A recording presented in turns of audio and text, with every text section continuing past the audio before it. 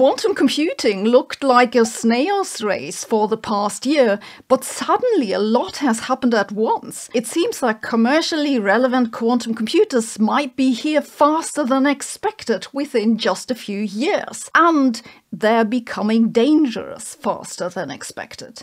Let's have a look. The first major news of the week is that IBM has unveiled a new plan to build a commercially interesting quantum computer from superconducting circuits. In the past years, they developed a new error-correcting algorithm that they say drastically reduces the number of physical qubits needed for error correction. You see, qubits make errors, so what one does is one creates a redundancy with more qubits, and by help of this one can correct the errors. That way one can combine many physical qubits to one logical error-free qubit. But this means one needs a huge amount of physical qubits to build a useful quantum computer. IBM now writes that their improvement cuts the required overhead by approximately 90%, which is huge. With this, they want to be able to deliver 200 logical, so fully error-corrected qubits by 2029. And a few years later, they want to have 2,000 logical qubits. This would be well in the territory of commercially relevant applications, which have been estimated to become feasible at about 150 logical qubits. IBM still faces the problem of having to scale up their platform from currently a few hundred physical qubits to a few 100,000, and the press release says nothing about how they want to get this done. However, their goal has come 90% closer. The company Quantum also has plans to build a commercially interesting quantum computer. However, they use photonic qubits, which have been far less studied and are less understood than IBM's approach. Now add to this the next big quantum computing news that comes from a preprint that recently appeared on the archive. The author Greg Gidney of Google Quantum AI in Santa Barbara argues that quantum computers will be able to break RSA encryption much earlier than anticipated. Breaking this encryption is one of the key applications for quantum computers. It's one of those tasks where the devices should, theoretically, be able to dramatically outperform conventional computers. Up until now, we assumed that RSA breaking would only become possible after other applications, for example in quantum chemistry, become feasible. That is, we'd at least have ample warning.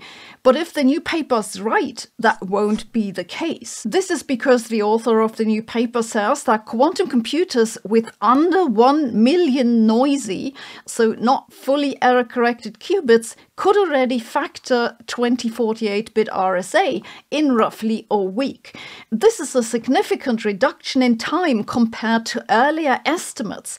Indeed, the same researcher estimated in 2019 that the task would take 8 hours with 20 million physical qubits. It's not that the earlier estimate was wrong, it's just that since then algorithmic improvements have much reduced the computational burden. And that doesn't take into account the IBM error correction improvement.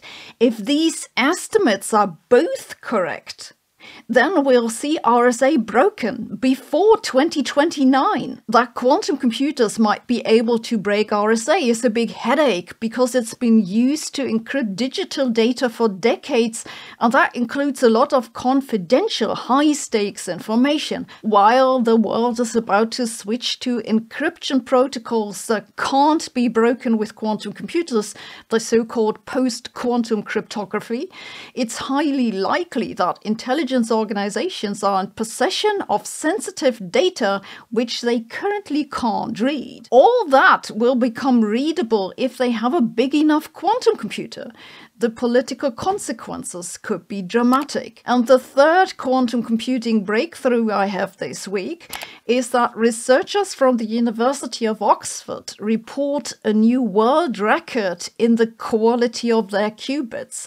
It's a stunning 1 error in 6.7 million operations. The qubit in question was a trapped ion, so it's yet another different technology from that of IBM and Quantum, but this too serves to show that the technology is developing rapidly. In other news, the CEO of the quantum computing firm IonQ, who has been highly praising his company for months, sold all his stocks. Personally, I'm still skeptical we'll see useful quantum computers in the coming decade, because I suspect that the more qubits they'll try to combine, the more they'll push the system into a chaotic range that will become difficult to control. When will quantum computers finally become useful? We need a quantum computer to find out. So they told you that no one understands quantum physics.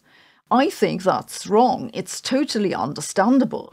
You can give it a try yourself with my quantum course on Brilliant. My course will help you understand what a wave function is and what the difference is between superpositions and entanglement. It also covers interference, the uncertainty principle, and Bell's theorem. And after that, you can continue maybe with a course on quantum computing or differential equations. All courses on Brilliant have interactive visualizations and come with follow-up questions. What you see here is from their newly updated maths courses. No matter how abstract the topic seems, Brilliant's courses have intuitive visualizations that really click into my brain. And Brilliant covers a large variety of topics in science, computer science, and maths, from general scientific thinking to dedicated courses, just what I'm interested in. And they're adding new courses each month. Sounds good? I hope it does. You can try Brilliant yourself for free if you use my link brilliant.org/Sabine or scan the QR code. That way you'll get to try out everything Brilliant has to offer for a full 30 days, and you'll get 20% off the annual premium subscription. So go and give it a try. I'm sure you won't regret it.